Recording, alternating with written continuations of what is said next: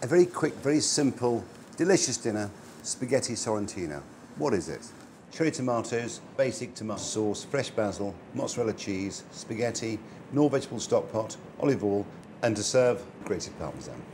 A little olive oil in your water, Knorr vegetable stock pots, just to season the water rather than salt.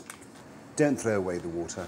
Keep it for soups, for sauces, for stews. And if we're going to be really honest, when it comes to making a tomato sauce, when it comes to cooking your pasta, yes, you can season with salt, but trust me, Knorr stock pot does a better job.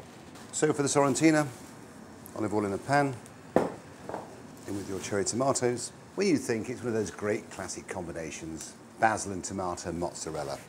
So again, we just tear up our basil. Be quite generous with your basil.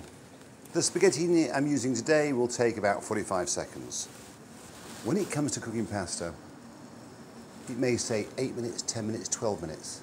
Always reduce it by a minute at least, because you have to take into consideration the draining of the pasta, then dropping it into the sauce, tossing it around. It continues to cook. If you don't do that, your pasta tends to be overcooked. And there's our tomato sauce. And our tomato sauce is 50% chopped in tomatoes and 50% passata.